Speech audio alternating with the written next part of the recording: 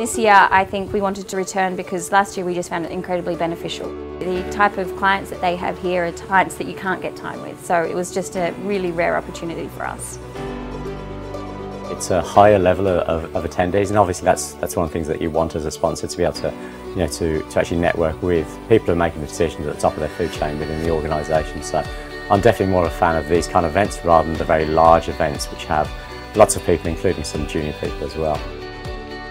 I've had a really good day and a half. So far I've met lots of other brands who have got similar problems, and also a lot of potential partners that have got solutions that maybe we hadn't thought of before.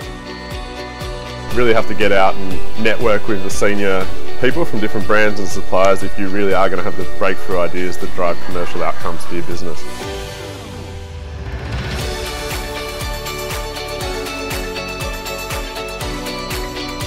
It has provided an amazing opportunity for Tipstone to raise its profile among this community of people, which is quite an extraordinary group.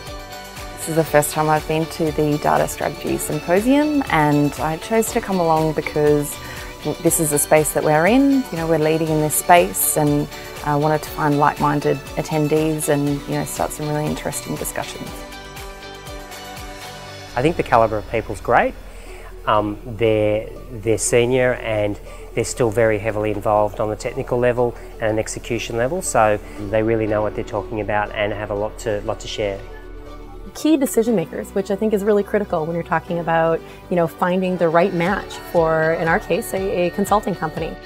It's a great way to catch up with all our clients and prospects. It's a fantastic networking event. There's always high caliber people here, and it's just a good investment of my time. You come up for 2 days, you have a lot of meetings. Obviously everyone's very busy in this industry, and programmatic is moving that quickly that it's even more so than other channels within digital.